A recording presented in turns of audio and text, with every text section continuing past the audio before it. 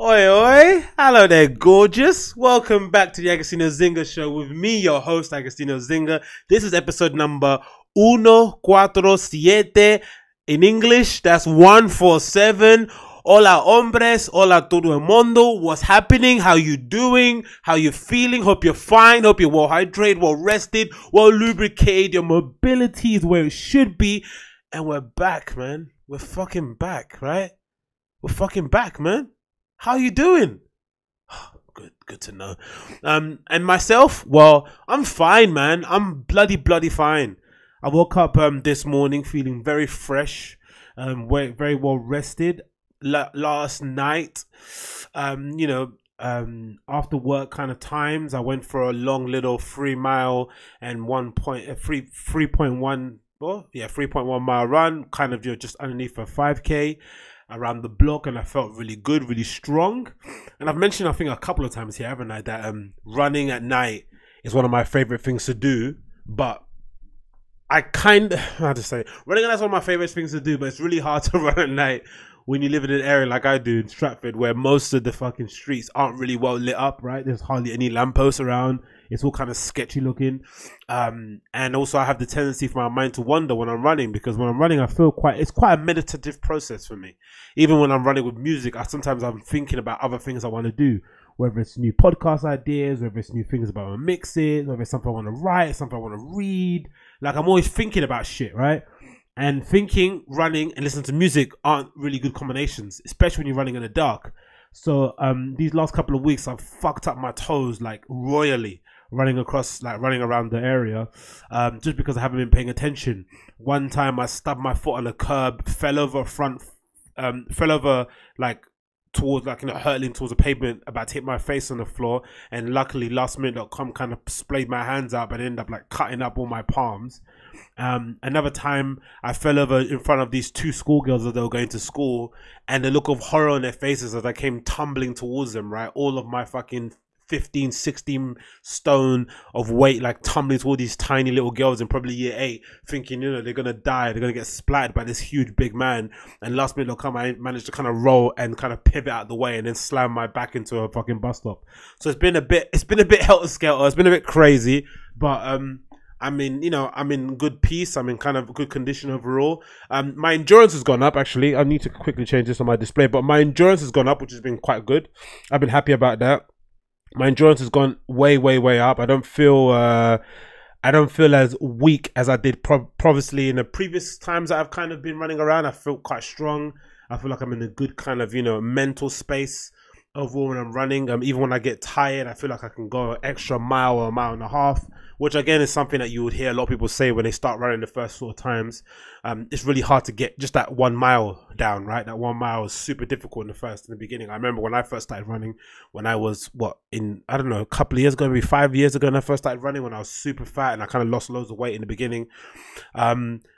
It was really difficult to run, obviously because of the weight, you carry excess weight, just extra difficult to run on pavements. But in general, it's just harder to run because you haven't got the cardiovascular endurance to kind of keep a steady pace as you're running, right? What ends up running especially when you start the first time, you go out quite quick. You think this is not that difficult, and then you quickly realize, number one, you haven't gone that far, and number two, that you're slowing down by a considerable amount of speed, right? You're just going slower and slower the further you go, and it just starts to become painful, and then your weight starts to catch up with you because your weight is then start putting pressure on your joints, and you just can't move, and your lungs start feeling like you're about to bleed, and it's just a horrible feeling.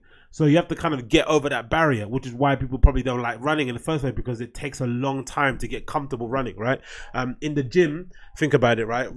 Training in the gym, whether you're doing free weights, whether you're on a machine or whatever it may be, it's quite easy to kind of get over that kind of hump, because you just keep going, and little by little incremental steps, you start to improve the amount of reps you can do, or the dumbbell curl, or amounts of bench press you can do, and incremental movements. But running takes a lot longer time to adapt your body to the strains of it, and it just takes time. You just have to keep going. but it's painful. You're gonna wake up one morning and your legs are gonna feel super sore like they did for me this morning. But then a few minutes later, like now, my toes are kind of already okay, and I could probably go for a run again, which I'm not gonna do today, but I'm gonna do that tomorrow. I'm kind of switching up my workout plan. I'm gonna do 3 days of running and 2 days off during the 5 days a week, and then see how that goes. And then if I feel fresh on the Saturday, Sunday, I'm gonna continue a long run then again. So you don't necessarily do that, right? So it's kind of hard to get adjusted to it, but once you get adjusted to it, there's no better feeling, because you automatically start feeling how you feel like you could just go for ages. Like now I can kind of speed up when I want to, slow down when I want to, I can maintain a pace. Do you know what I mean? You start to get a bit comfortable in you know, knowing how to pace yourself when you're running in general. But you know, as I mentioned before, it's quite hard to do it in the dark, especially at night. I'm liking doing it at night time, because I just find sometimes in the morning, especially when I was running. Now I go to gym in the morning, which is a bit easier. I just find in the morning, it's hard to kind of get myself started. That first mile might as well be a write-off, right? It just takes ages to kind of get started, because I'm literally coming out of bed. It takes a long time to wake up, but I find it easier to kind of get my body started when I go straight to the gym at 6 in the morning. It's just easier to do. I don't know why. Don't ask me why. I haven't really thought about why it works out better, but I found that first 10 minutes in the gym is a bit groggy, but I quickly snap out of it. But when I'm running in the morning at 6 a.m., even at the end of the run, I still don't feel like I'm awake. I still feel like I've been like daydreaming somewhere. And I don't necessarily think it's that beneficial to be running that early in the morning, especially if I'm not awake, right? It just doesn't seem like you're doing the work. You're not cognitive what you're doing. You're not conscious. You're not exerting probably enough effort in the workout. Whereas in the gym, after the first 10 minutes of just kind of groggily getting up and putting your weights on the machine and squatting a little bit, you suddenly start to get more in the groove and you start to wake up, and you know what I mean? Like everything starts racing through your body and you just want to do more and more and more. So again, it's baby steps. As I mentioned before, I've got a long race season coming up. I've got a couple of 5Ks in Feb. I've got a half marathon coming up in March, another 10K in April, like loads of little things incrementally. So I just want to build up a good base of cardiovascular endurance, and then coming into race season, everything is going to kind of work itself out, and then we should be where we want to be. Apart from that, remember yesterday I mentioned about the whole DJing thing, right? Super happy about that. So I'm back DJing in Dalston now, which is kind of, you know, one of those kind of little personal achievements kind of ticked off the list, right? I mentioned previously in yesterday's episode that, you know, there would be right to assume that I might have got like ditched or left out to dry or kicked out of the cool circle, when that wasn't actually the case. I actually decided to take a step away and not kind of hang out in that kind of scene anymore, and kind of, you know, concentrate on bettering myself, quote unquote. But I ended up also trying to kind of go through the DJ route, doing it the kind of, you know, the tried and true, honest, old school way, right? Which required me to kind of step away from the cool scene, and just try and DJ in bars and clubs around East London. And you know, and now luckily, because of that reputation I built up, I've now been invited back to Dalston, just to DJ, not to come and hang out, which is fucking cool as well, because it's a whole new era of people hanging out in that kind of place, and I'm a bit more mature. I can approach it a different way, and now I'm going to be DJing back at the Three Compasses. Yesterday I didn't have a name for the night. I didn't know what I was going to do. I didn't know how I was going to approach it, but I'm glad to announce that I have got a name now. I've done it. I sorted out what my name's going to be and what I'm going to do. The night I've got here listed up on Resonant Vibes, I'm going to show you on screen, is going to be called Bump. Not to be confused with extracurricular activities that people get up to when they go to nightclubs. I just need to pick a snazzy name, and that was what came to mind, to be honest. It's called Bump. It's going to be taking place in the Three Compasses in Dalston. Let me get the flyer up here so you guys can see it. There we go. So Bump with me, handsome black man. As you can see, a black man that's fairly handsome. That's quite obvious for the viewing public to see. The Three Compasses, Dalston Lane, 99 Dalston Lane. There we go. There's a flyer inspired by the works of Richard Serra, as you can see there. So yeah, Three Compasses from 9 till 12:30 a.m. So if you're in the area and you want to have a little boogie, come down on Friday the 1st of February, and the other day is the 8th of February, which is the following Saturday. So check that out. There is the listing on Resident Advisor and the nice sort of flyer that I made, which I'm very proud of, you know, doing that in a couple of minutes. Which is quite cool. I'm getting better and better at designing these little square flyers on social. So yeah, I'm happy about that. Really over the moon. Can't wait to get started. I'm already preparing a playlist of what I want to do and how I want to approach things. Kind of want to go into it with a fresh mindset. They have CDJs there too, so I'm going to prepare a playlist to put on my USB stick. I need to buy a new USB stick because the one I've been using at the moment I haven't got them here to hand. These fucking things, right? I've been using these USB sticks. It's annoying because I bought these USB sticks. I bought another USB stick called these Toshiba ones, I think, a black one that I bought on Amazon that was really good. And it kind of same sort of capacity, I think 64 gigabyte, but it transferred the songs, or it synced up my playlist from Record Box really quickly.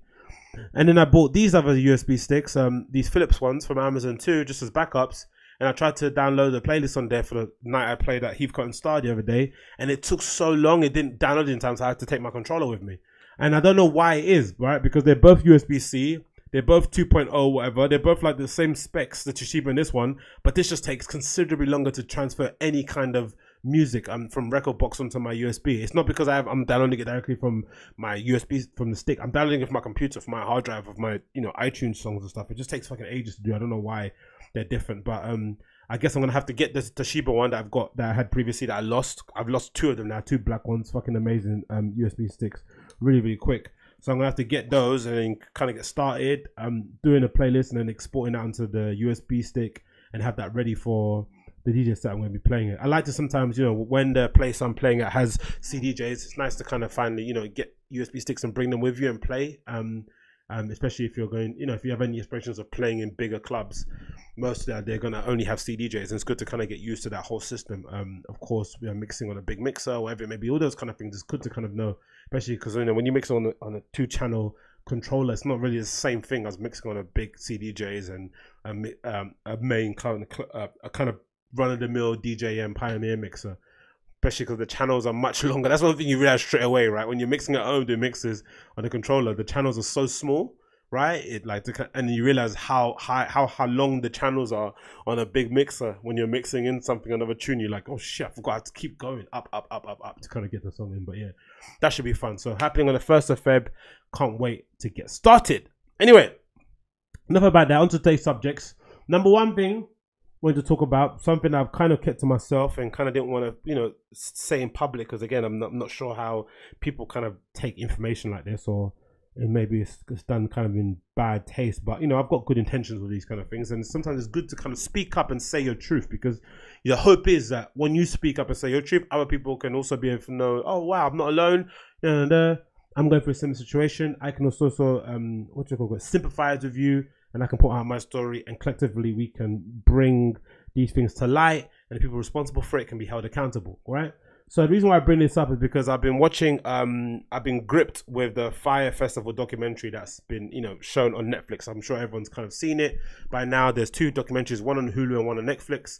Supposedly the Hulu one is a bit more, has a bit more of a comedic slant to it, and the Netflix one's a little bit more investigatory, right? And if you're familiar with Fyre Festival, that was the festival that happened. It was meant to happen last year or the year before that. Was it the year before that or last year? I'm thinking. Anyway, a couple of years ago. And the whole reason why it was in people's zeitgeist was because they made this amazing, slick, influencer-based video, which featured like all the big models in the world, Chanel Iman, Gigi Hadid, all these people, right?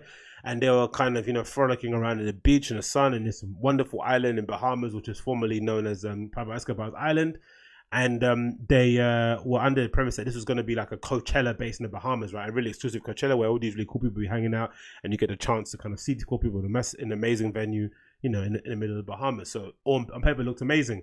And obviously during that time, that was when FOMO was fucking prevalent on social media. People were kind of, really at odds with how social media was dictating how they saw things, and how things on social media were presented in one way and real life the other. And then, as it transpired, we got to see that, the whole thing kind of unraveled really quickly. And the festival didn't go through. They completely scammed people. People turned up and they found out the tents that they kind of bought that were sold as one thing were actually hurricane relief tents that were kind of co-opted and used in one way. And the food wasn't done the right. Like, everything was just a complete nightmare. They didn't have correct sewage lines. They didn't have electricity. Like, loads of things that were, the basic run-of-the-mill things they kind of overlooked just so they could sell this amazing idea on social.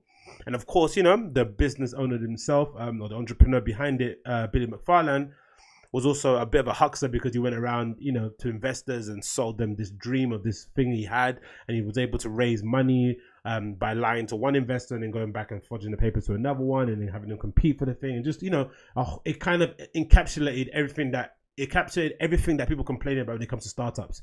If you listen to someone called Jason Calacanis, who I've been following a long time, who's kind of one of the main, like kind of really influential and outspoken angel investor in Silicon Valley, he's someone that kind of been speaking about this a lot. If you read a book called Chaos Monkeys, it speaks about that kind of, you know, overall chaos that, you know, ensues in most startup environments and how they're all kind of riding by the seat of their pants.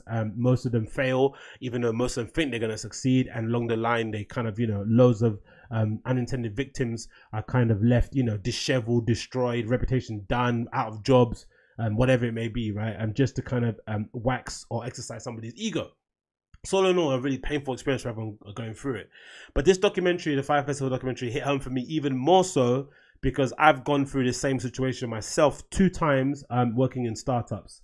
The one occasion I went through this situation was working for a former startup called Mastered, an online learning platform that was kind of well known for selling these online fashion courses for people that were in the fashion industry and wanted to break through. The whole premise was quite cool. They wanted to build a platform that allowed people that lived outside of the kind of hotbed cities to access this information, have access to the mentors or the industry leaders, and gain the knowledge they need in order to kind of move into industry, having to move cities and all that sort of stuff, right? So the idea was it's still going to be quite a high, you know, rate of a cost of a course. Sorry, it's not going to be cheap. It's not going to be like 200 quid.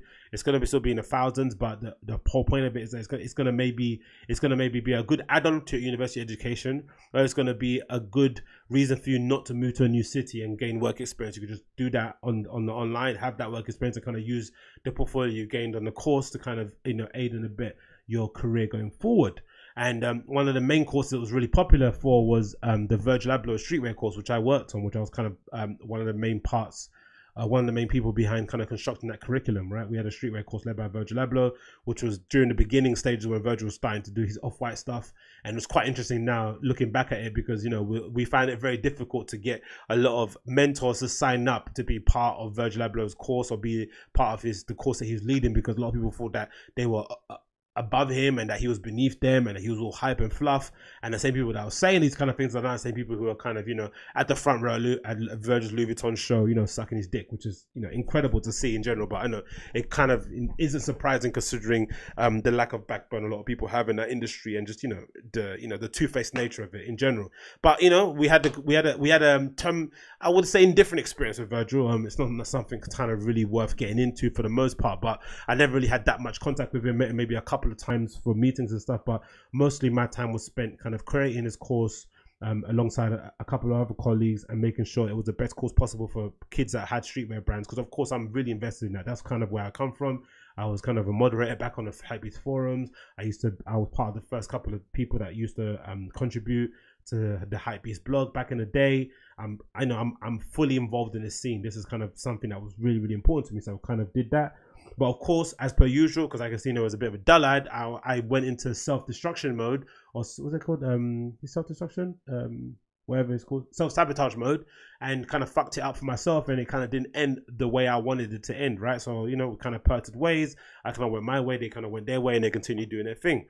But even though it kind of didn't end well for me personally, when that was there, one thing that kind of didn't really sit right with me was this thing that happened in quite a few other startups, was pay, right? And this is something that a lot of people don't really speak about loud, but I want to speak about it because I think it's really important to kind of get it out there.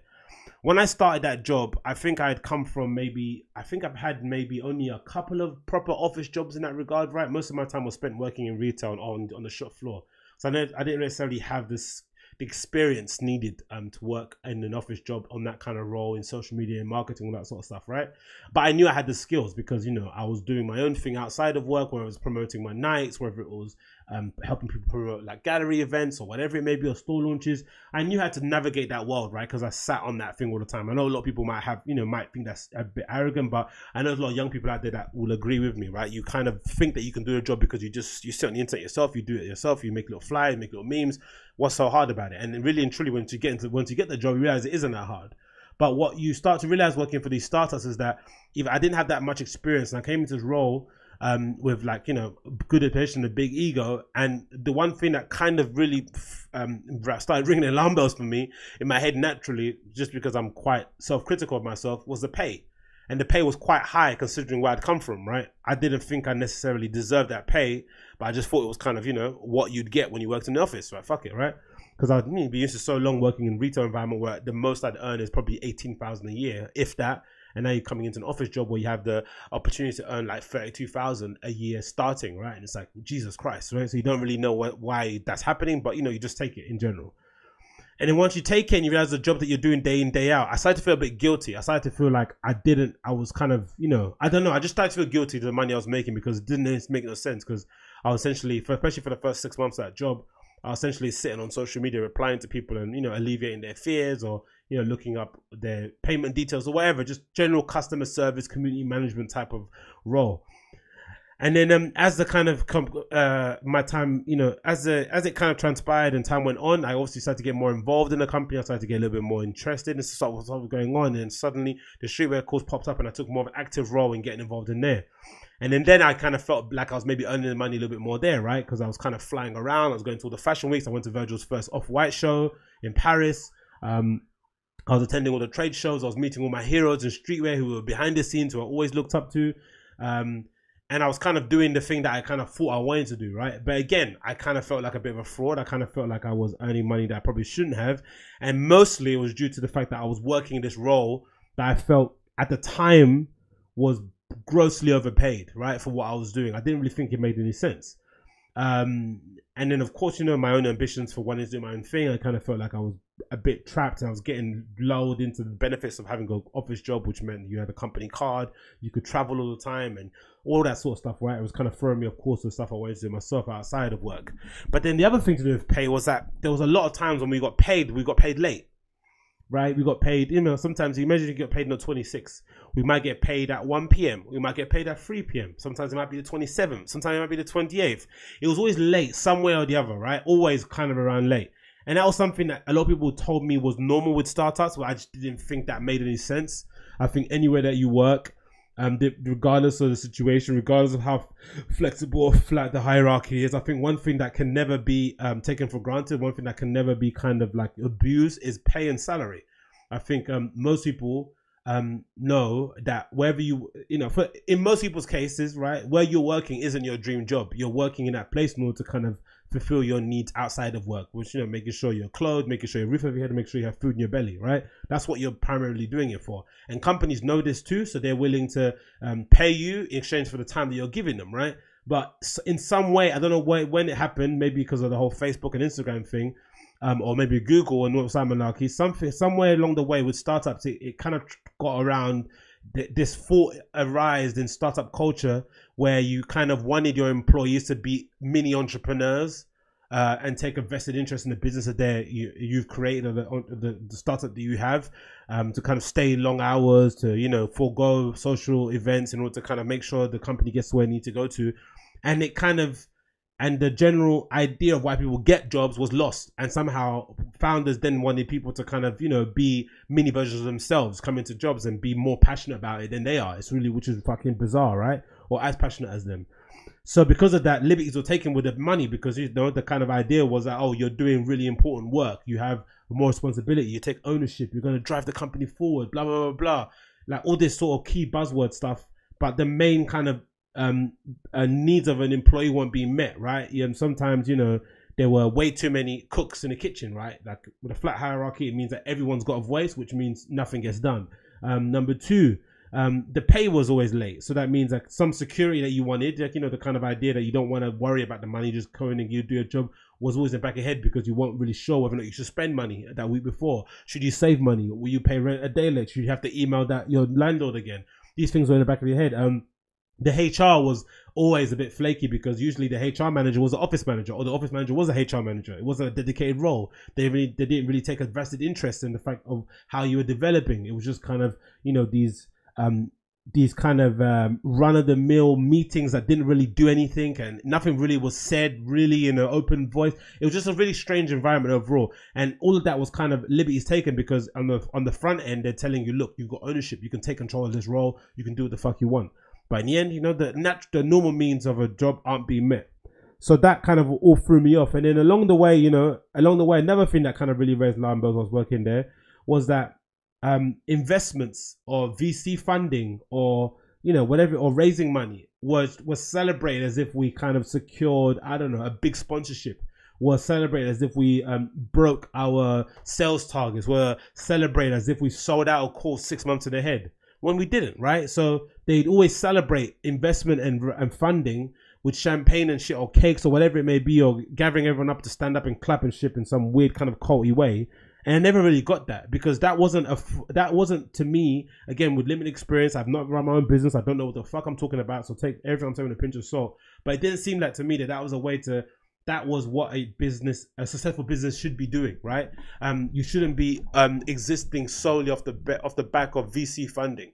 That is one of the ways you kind of raise capital in order to kind of, in order to kind of grow a team, or maybe to kind of expand your services. But for day-to-day running of a company, you shouldn't be you shouldn't be hoping that you get VC funding in order to pay your staff. That shouldn't be what's happening. But of course that was happening, because, we were all grossly overpaid in our roles. I think no one can kind of complain about that. I think maybe a few handful of people can say, oh no, I got what I deserved, or maybe I should have got more. The talent was grossly overpaid, right? Like I don't even want to speculate what some of the mentors got on the courses that I was working on, but I know for sure it was way above what anyone else would pay them. And in general, the product we delivered was probably a bit subpar, considering that no one was a real expert in their field, apart from maybe a couple of people that might have worked in the hair and makeup department of the course, who kind of came from really good backgrounds. But for the most part, everyone was kind of fobbing it, right? It was kind of a bit chancery. It was kind of just, going with the flow. And again, it reminded me a lot of the Fyre documentary with the kid that's meant to be doing the events booking, who worked in Fyre Media and was kind of drafted to do the events. And he kind of said, out front, look, this is not something I've ever done. I was never been booking talent. This is not a job that I should be doing. But I kind of just took it on board. And that's something that I did too, right? In terms of booking the talent for the courses, or booking spaces, or chasing after sponsorship. It's something that I obviously thought I could do. It's something that I thought, given the opportunity, I know I can do it. I know I can smash it. I always have an inflated sense of self, right? I've kind of always had a delusions of grandeur when it comes to my own ability. But when it comes down to giving someone the job to do it day to day, I shouldn't really be doing that, right? That requires managers to step in and say, hey, I know you think you can do this thing, but no, we're going to get somebody else in. We're going to get a consultant. You're going to work with them. That's somebody with more seniority, a bit more experience, and you can kind of work off each other, and you can learn that way. But that was something that wasn't done. I was just kind of left to my own devices. And then it transpired, and then, obviously I left on bad terms from my end, but the company then continues to go on. But then over time, I'd hear stories from other people that worked there, friends I'd bump into, who were kind of getting let go incrementally, bit by bit. People were moving away. And then recently, as of a few months ago, the company completely shut down, right? Master is no longer operational. They kind of completely shut down. The courses kind of come to an end. They kind of fired literally everybody and kept a supposed skeleton team to kind of deliver the last courses. And then what really kind of struck home to me, which reminded me a lot of the Billy McFarland from the Fyre Festival, was that the founder of the company emailed me, and told me, that they wanted to do like a meetup again with all the old employees and come in, like, it's good to see you. He mentioned a few people that also left on bad terms, or also let go for bad terms, whatever, in the email to kind of persuade me to come. It's a good way to end it. And I remember reading the email thinking, take away my own situation, take away what happened to me and how I fucked up in my own case, right? But let's just look at it like optics wise, right? This company has ceased to exist, right? Fair enough. I think the founder did a good job of giving everyone notice, right? He told everyone ahead of time, this thing's over. So people could kind of make their own adjustments and do what they need to do. But people are out of jobs, right? Like by and large, everyone's kind of out on their ass, out of a job. And now you're asking the same people that are out of a job to come to a bar and celebrate what? It's not like they ended the company, or they ended the program because it came to its natural end. They ended it because they couldn't financially continue to run this company, right? Supposedly the founder had to remortgage his house like twice or some shit, right, in order to kind of make sure people were getting paid, which again, is admirable in one sense, because he is looking after his employees in that respect. But that isn't how you should be running a business, right? You shouldn't have to get to that kind of level, but it did. And then now you ask people to come and celebrate the end of this chapter with drinks in a bar. And I just thought that was such in bad taste. It really rubbed me up the wrong way. Of course, I ignored the email and just carried on doing what I was doing. But of course, life has a funny way of kind of slapping you back in the face again. Now I'm in a situation where this company that I've recently left, People.io, has completely fucked over everybody. And now, we all got let go in December. I joined the company in November, or the beginning of October, the end of October, sorry, the 30th, 31st of October. I worked there precisely maybe a month. I went on holiday for a couple of days at the end of November to Manchester. Chilled out there with a brunette, had a good time. And then in the moment I was there, I was meant to get paid the weekend I was there in Manchester. My money didn't come through. So imagine, you know, going to a holiday to Manchester, having a good time, planning all these things. You're going to go have the steak dinner. You're going to go to a cinema. You're going to go do this show and you don't get paid. So all of a sudden your plans are all kind of scuppered, right? Which is fucked anyway. Luckily I had some savings, but still it's in the back of your head the whole trip. You can't really enjoy yourself. Then the week, so we don't get paid the day we're meant to get paid. The founder completely ignores us. Nicholas Oliver, who's the founder there, a complete scumbag, a complete fraudster in that regard. He's in the same space as the Billy McFarlane guy. Nick Oliver, the founder of People.io, he doesn't email us, doesn't let us know what's happening, and then they get called into a meeting. I'm talking to some colleagues that are working in there whilst I'm away on the Monday, and they get told in no uncertain terms that the company is unable to meet salary for November, and they're gonna have to let everyone go. Right, because they can't meet salary, everyone's gonna have to leave, and they're gonna put the company on hold. Right, that's what the key phrase that he mentioned, whilst they try and secure funding in order to kind of get us paid. And that's November. Christmas is coming up, right? So we're all panicking, thinking, "Oh my God, we're not having money for Christmas." But in the back of my head, I'm thinking, "No way, he's not gonna fuck us over that deep, right? He's not gonna do that. He's gonna obviously pay us for Christmas, so we have money for Christmas at least." Obviously, the weeks transpire, and of course, we keep getting random emails, updates where he's saying that he needs to secure investment in order to make sure we get paid. And he kind of throws out this like veiled threat that if anyone speaks up or says anything in public, it's going to affect the investment and we won't be able to get paid. But another thing that he does, which is really a scumbag thing from Nicholas Oliver, is that he refuses to declare insolvency with the company. Because what happens if you declare insolvency as a startup, which the other company I work for did, what happens is that the employees can immediately go to the employment tribunal and claim the salary that they were not paid by the company, and then the employment tribunal obviously, you know, take it back from the company on their end. But obviously it's still a longer process, still a long process. It's not going to take not a short while, but it's still a good like gesture in order to kind of make sure all your employees get paid.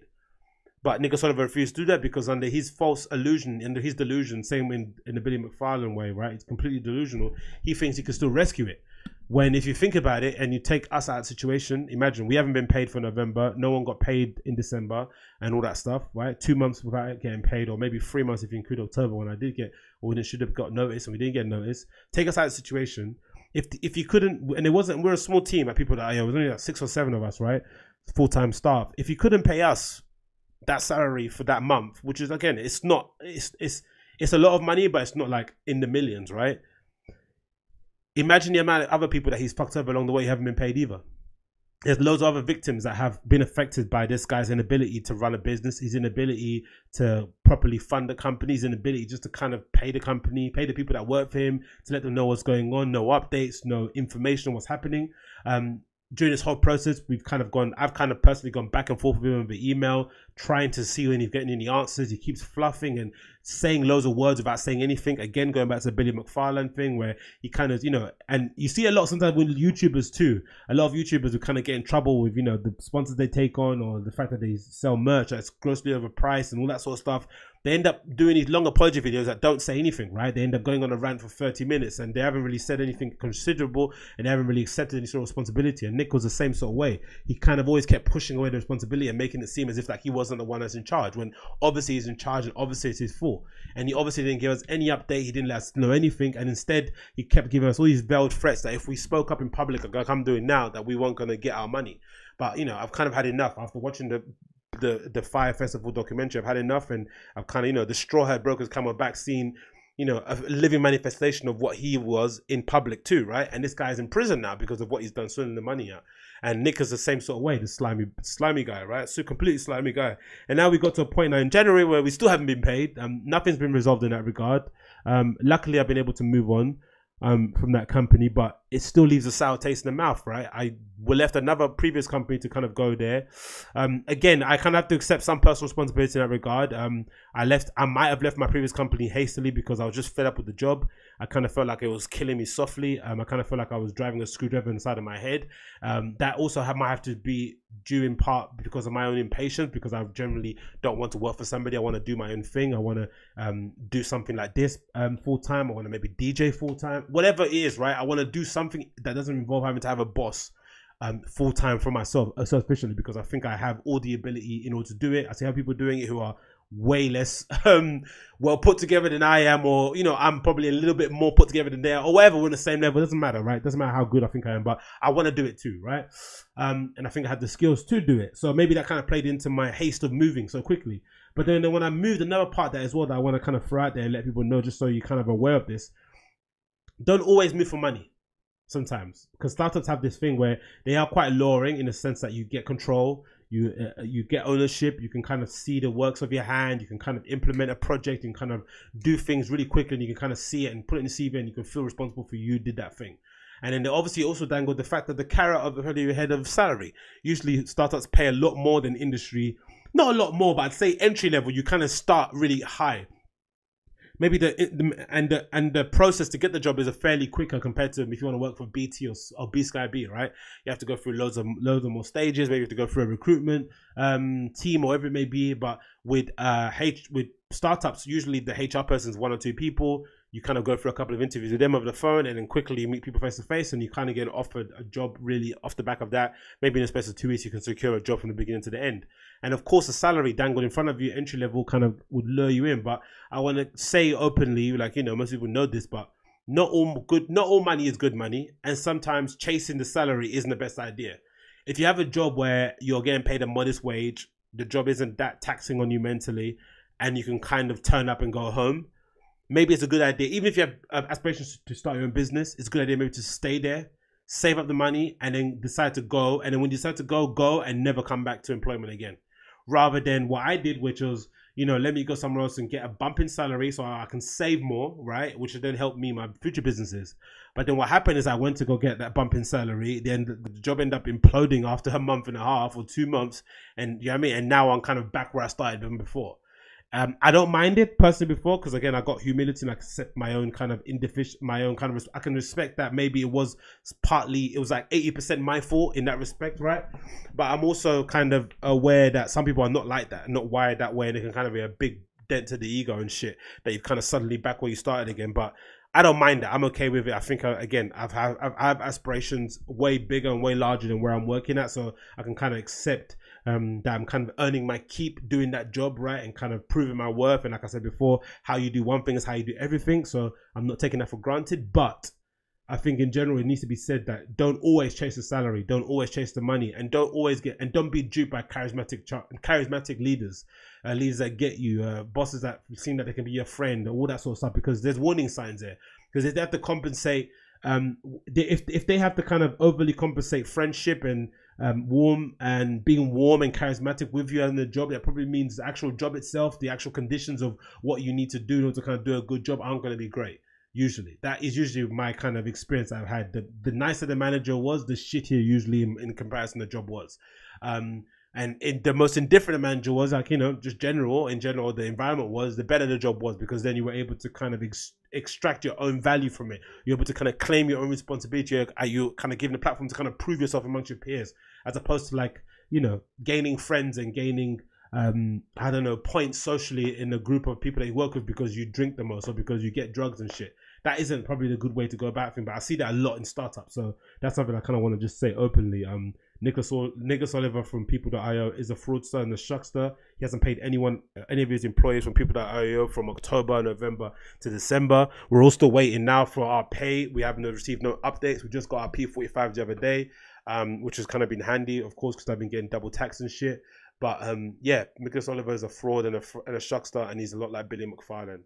That's basically what I want to say out loud, so everyone knows. After watching the Fyre Festival documentary, whew, it's good to get that off your chest, and be real for once, and get that out there. Because again, these are things I've only kind of, again, I'm not the biggest social group person out there, so I don't necessarily tell this to everyone.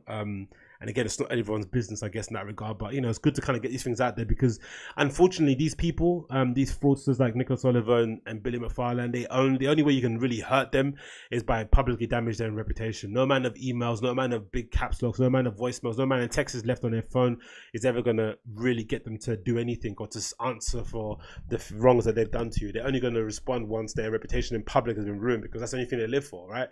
Billy McFarland, wanting to look the part on social media. He went to look the part on social, but his actual business didn't work. From that fucking credit card thing to everything else he did prior, it was all kind of, they looked good on paper, but they weren't actually functioning as businesses, which again, I think is going to implode. We're going to see it. Gary Vee's talked about it a few times. We're going to see this change happening. Like all these startups that happened, that popped up, you know, the Airbnb of this, the Uber of that were just fucking absolute bullshit, right? They were able to secure funding somewhere or the other. They had 17 full-time staff when they only were in operation for like 3 months. They were going to go crashing down because they're not running a business that anyone wants. They're not, you know what I mean, they're not generating any money. They're not doing anything. They're just surviving off of VC funding, which is, again, bullshit. But hey, what do I know? Anyway, let's move on. Moving on deep, moving on. Drake announces Euro tour. Shit. So fucking hyped, man. Drake has announced his tour for Europe on Twitter. I think he might announce on Instagram too, but I don't use that for the most part. It sounds fucking awesome, man. Fucking awesome. So it's called the Assassination Vaccination Tour. He's going on tour with his new best buddy now, Tory Lanez, which is awesome to see. And yeah, look at that. Look at the dates. So they're going to England, Ireland, Holland, France, and Belgium, it looks like, or Germany, right? And what's fucking crazy, right, looking at the flyer, what's absolutely insane is that he's doing 6 London dates. 6 London dates. 6 times. So that means he's going to sell out the O2 6 times in a row, which is fucking insane. I don't know how, what's the capacity of the O2? Is it like 60,000, right? The capacity of the O2? Is it 60,000, I think so? Might be 60,000. Let's double check that. O2 capacity. 20,000. He's going to sell out a 20,000 arena 6 times in a row. That is fucking insane. Like, and you know he's going to do it too. There's no way he's not going to do it. I'm super looking forward to the tour. I cannot wait. I missed all the other tours. Well, I missed, a couple of the others that he did when he came to London. This is one that I'm not going to miss. I'm really bummed out that I didn't see Drake and Future when they came here. Of course, tickets are going to sell out, but I don't mind buying on resale. Definitely going to buy a couple for me and the brunette to go to because I'm sure she'll enjoy it. I'm probably going to do seated seats this time. I usually am always kind of in the on the ground floor. But I noticed when we went to Future that sometimes you do want a bit of a rest just to chill out and sit down sometimes. I kind of never got the whole standing. I never kind of got the whole seated area thing. I always thought standing area was better because you can just move around and be a bit more free. But sometimes it does get a little bit, you know, it does get a little bit fatigued. You can get a little bit fatigued standing up, and especially during the opening acts and stuff. It's a good idea maybe to kind of get a good seating, and it's a bit annoying when you're standing up because the fucking other chairs in front of you are directly in front of your knees, especially with me with my big fat legs. They were smacking across my shins, but by and large you can kind of enjoy the show a little bit better by sitting down, having a little chill, having a drink with you, you know, just chilling out, hanging out. So that should be fun. Future's coming to fucking London. And what dates are those? Get that back on the screen to show you here. What dates again?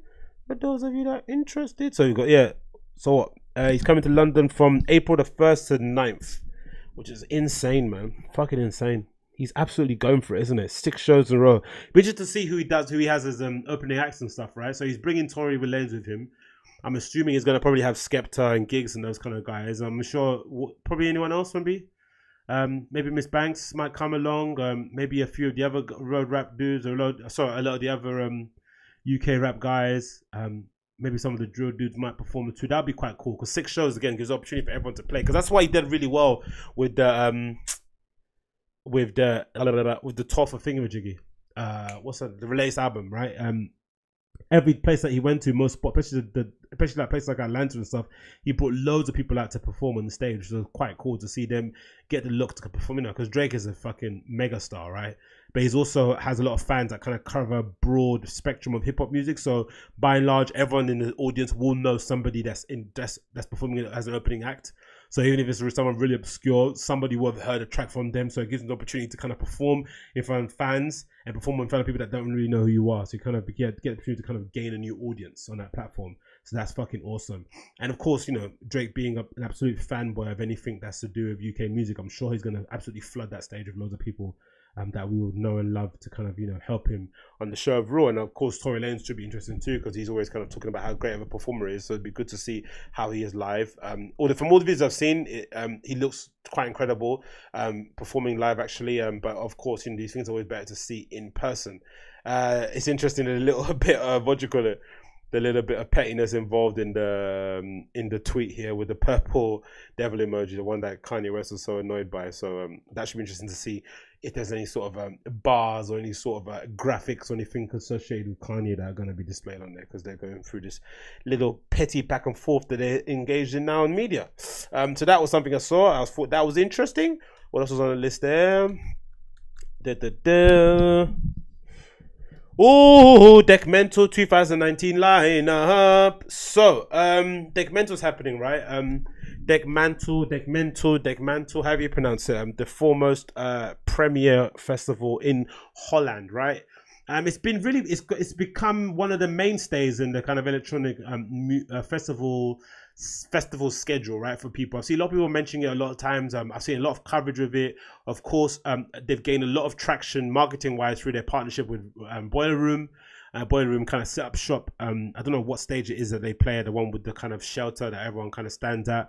Loads of kind of legendary sets have been played there over the years, like the Motor City Drum Ensemble, God Jansen, a few other people that I can't remember for the life of me, but loads of great sets have been played alongside Dekmantel with Boiler Room. So they've been really helped with that kind of partnership of being able to kind of broadcast some of these really amazing DJs playing in this amazing setting in Holland. For the most part, everyone's really in good spirits. It's one of the best crowds you'll see in festivals, because usually for the most part, it's really difficult to, I found anyway, whenever I go to a festival and I see an electronic music act or a DJ, it's really difficult to kind of vibe or to kind of get involved or to kind of have fun, because you're so used to that music being played in a dark, dingy warehouse, basement, or nightclub.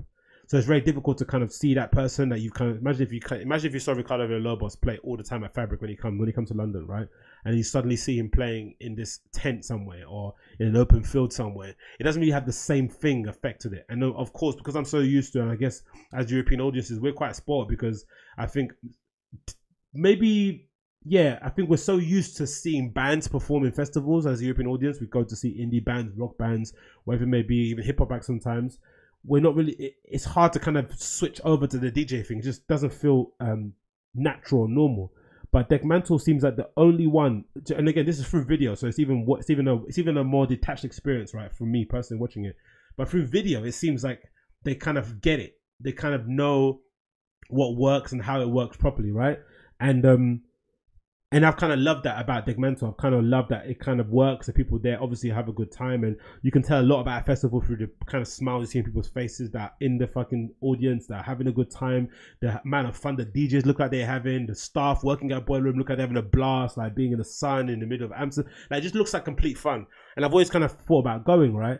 But of course, festival weekend season for me is always a bit of a toss up, because you're having to pick and choose where you want to go, because by and large, most festivals are in the same sort of window. You have to kind of make sure you request holiday from work early enough, because everyone's kind of usually going in the same sort of time to various other festivals around the country or around Europe or around the world.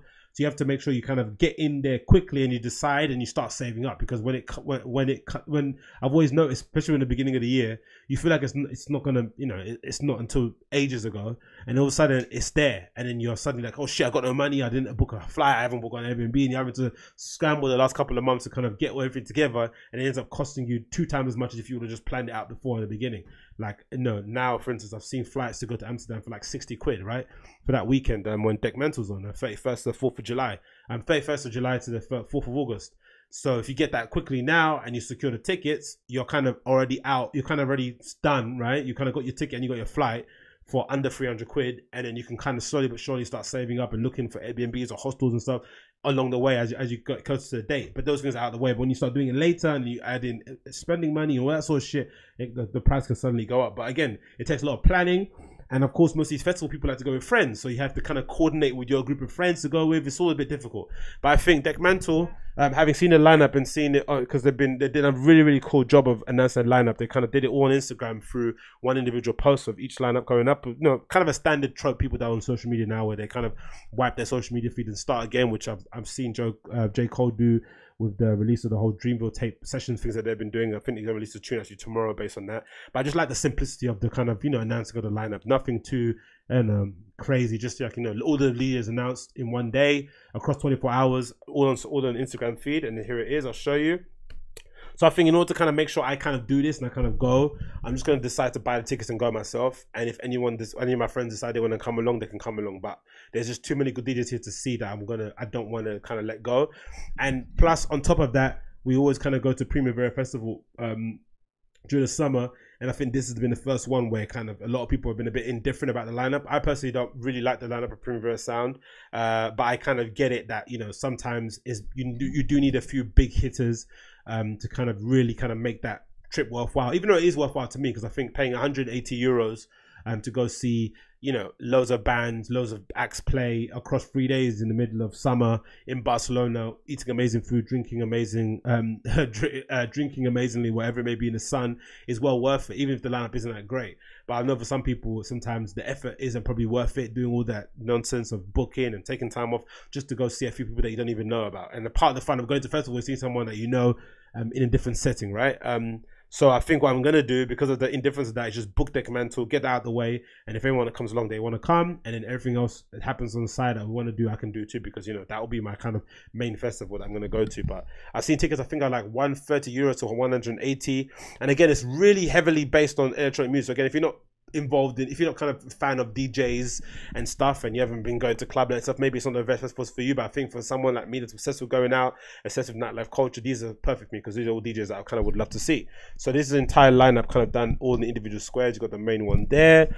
Of course, Cassie Mosey, someone that a lot of people like. I'm interested to see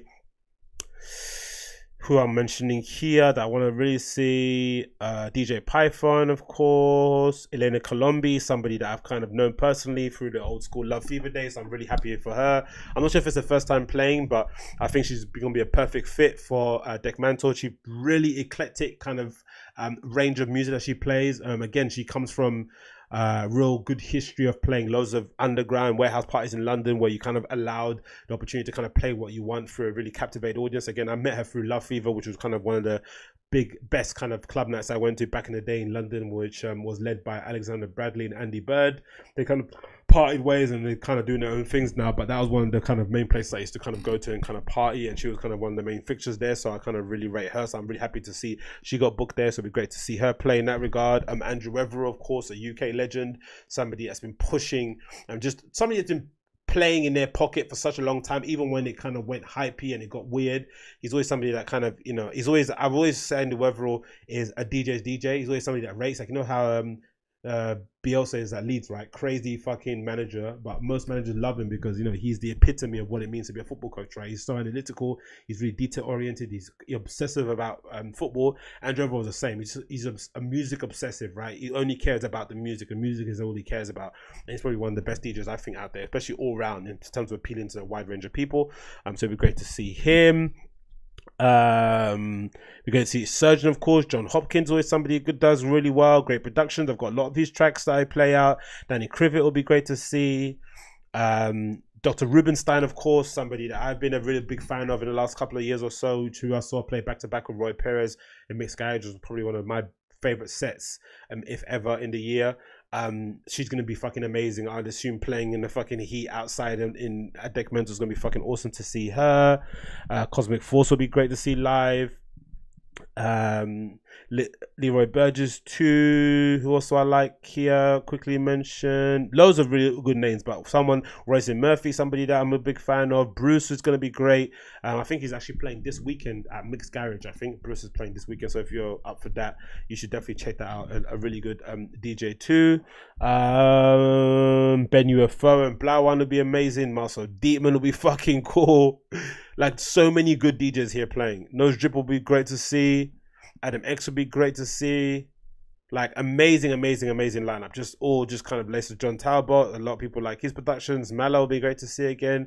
I haven't seen Mallow play in ages. Wow. DJ Storm. It's gonna be an amazing festival to go to in general.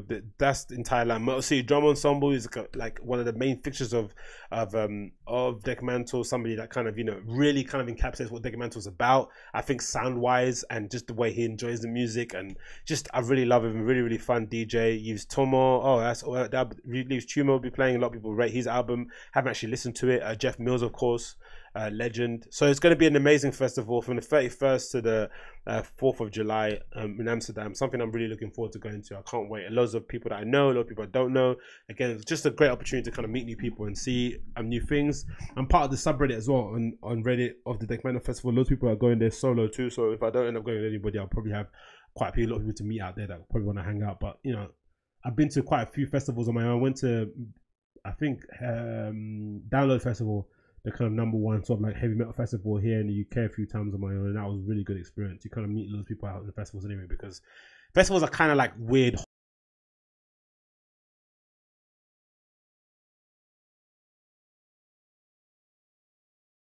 Right? It's a bit shitty, but you get to meet cool people and hang out and go for drinks and shit. So that's something I'm looking forward to doing as well. So yeah, I can't wait, man. Dekmantel's coming up in July. I can't wait to go. What else is here on list? Oh, this is cool. So have you seen, of course, I'm sure people have seen the whole Soulja Boy promo run that he's been doing, right? Soulja Boy's been on a bit of a promo run, kind of, you know, finally sticking up for himself and trying to reclaim his props and making sure people don't underestimate him, which is kind of, you know, well and good. But what's interesting to me about this whole Soulja Boy media rollout is that it seems like, to me anyway, Mike, from what I've seen from the outside, a lot of people are complaining about it because they're like, oh, no one was talking about Soulja Boy, and all of a sudden he starts mentioning he starts saying these crazy things and saying Tiger. All of a sudden everyone's kind of keeping attention to him, right? He had media in his hands for like a day or two, right? He was all over the place, right? He did an amazing Breakfast Club interview. He went on and defended himself on Everyday Struggle, and he kind of just in general was kind of being a really good egg in terms of getting himself all over the place on social and being viral, as he's, you know, one of his main MOs. But I see people complaining that, oh, look, he's doing all this stuff, and it's sad because nowadays all you have to do is say crazy shit and you're gonna get everywhere, right? And I have a problem with that, because I think sometimes I think really hyper creative people, or people who believe they do great work, are always complaining about the people who don't do great work in their eyes, but are really good at self promotion.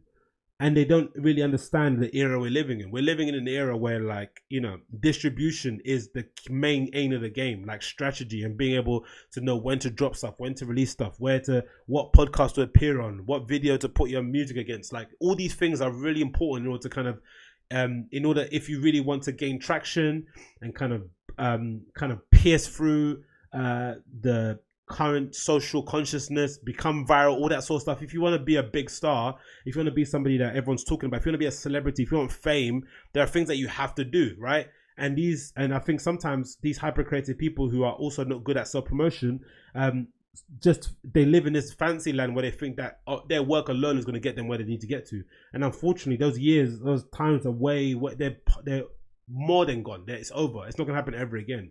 That's the whole reason why they have people at BuzzFeed or people like at CNN or Fox, or whatever these places are, these media platforms, Daily Mail, some credible journalists. Why they don't have journalists writing the titles of the articles that they write, right? They have actual people that's their jobs to write the most clickbaity title of an article so people can click on them, right? Because they know that virality and distribution and organic spread of an article, or even paid spread with its advertising and stuff, is the most important thing, and without that, no one wins. So I think if you're someone that's really talented and you trust in your ability and you've got great work and you're just waiting for somebody to get to notice you, you shouldn't be waiting for someone to notice you. You should take the responsibility into your own hands and try and get that work out there. If Soulja Boy has kind of hacked the system and realized that the only way to kind of gain value or gain sort of traction is to kind of talk wild, and then you're hoping that with that attention, it can kind of generate into kind of album sales and stream numbers and all that sort of stuff. Again, I think these times are no different to any other times. I think you can do whatever you want. You could probably run down the street naked and become viral, right? And off the back of that, you can put out a song. If you don't care about your morality, or you don't have any self-dignity, or whatever it may be, you can do that sort of stuff. But if your song's shit, no one's going to listen to you ever again, right? So it's kind of a two-edged sword of reality. It gets you immediate attention, right? But it also doesn't earn you any sort of, you don't get given a second chance. You have to immediately hit while the iron's hot, or strike while the iron's hot. But then when you strike and it's not good enough, people are going to completely dismiss you and no one will ever hear about you again. That's the issue that you have there. So it's kind of a weird game to play. But I think if you're really talented and you're bemoaning why Soulja Boy is popular, I think you have the responsibility to kind of do that, to kind of copy that template of kind of getting yourself out there. Of course, with making sure you making sure it aligns with who you are and it's something you're comfortable to do. But you cannot just rely on your work alone to kind of get you out there. You just can't, and you can't be. And I don't think it's advantageous, or I don't think it's beneficial to sit there and complain that somebody who you don't think is that talented is able to kind of self-promote themselves without a big label, right? Without the machine behind them, just through fucking ranting and raving, when maybe you should kind of adopt some of those traits. Maybe not ranting and raving, maybe putting out a statement piece, maybe kind of responding to something on social, maybe kind of plug into what's trending and kind of using that to kind of co-opt it, or maybe placing yourself in certain magazines or certain publications. There are things that you can do to kind of gain that sort of traction too, but you have to do them.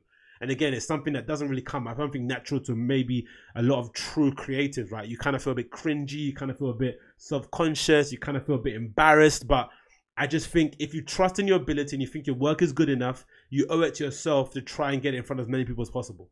And I don't think you can complain or bemoan the person that does that and doesn't have the ability, because I think that is a real skill in itself. Self-promoting is something that I've struggled with over the years. I'm sure a lot of people struggle with, but it's something that you kind of have to do. And that being said, this parody video of Soulja Boy really made me laugh. I'm going to quickly play here for you guys from this YouTube comedian. Get it up on here. It's by, get the title of the video. It's Soulja Boy, the creator. We're playing on title, the creator's name, by Lenar Young. He's on YouTube. I'm subscribed to him. He's quite a cool dude, actually. He does some really good videos in general. For like a YouTube comedian, he's really, really funny, because most of these guys aren't funny, but this guy is super, super funny. But I'll play this little Soulja Boy parody. You guys can hear it and you can see it on the screen. You know Soulja Boy coming over? Soulja Boy coming over. Yeah, Soulja coming over. Oh my God. Hey, what up? What up, man? Y'all need y'all haircut for real. Just looking rough out there, man. Y'all haircuts looking rough. I know, man. I ain't get my junk cut in a while. I know, bro. I ain't get my junk cut too. Hey, man, if y'all need a haircut, come to the Soulja shop. We cut everybody here, man. You know, your barber probably charge you $20. My barbers charge y'all $19.99. You got a barber shop? Yeah, man. You know I invented the barbershops, right? I invented them. Soulja invented everything. These barbershops all around the world owe me like 6% each. All of the barbershops in the world. Barbershop you go to, the barbershop you go to, owe me like 6% each. Even the movies, you see barbershops, see barbershop, you see beauty shop, they owe me like 10%. You didn't pay up, man. They owe me like 10% each. Big Soulja created this. I'm the first person to come with a barbershop. I made the barbershop. Yeah, you right, you right.